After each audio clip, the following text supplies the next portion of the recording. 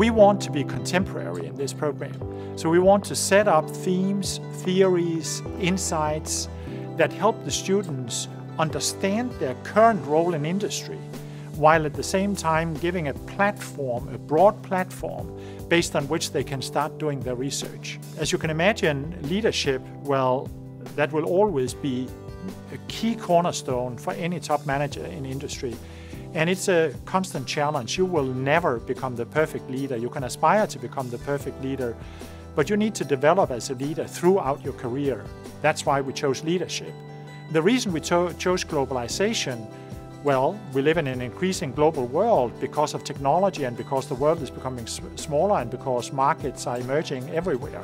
But also because, zooming in on North America, you know, one of the ways we need to improve our societies here in North America is to become much better at engaging globally with other markets and other players. And then finally, business and social issues. You can say you turn your head away from the leader to the people that are led, and you need to understand that both within your businesses, but also on the delicate boundaries between your business and those that you interact with, whether it's partners upstream or it's customers downstream, it's basically social relationships you're dealing with. It might be you use your laptop or your mobile phone or the internet to communicate with people, but by the end of the day, they are people. And if you don't understand the social dimensions of capably dealing with such complex networks, you will not do well.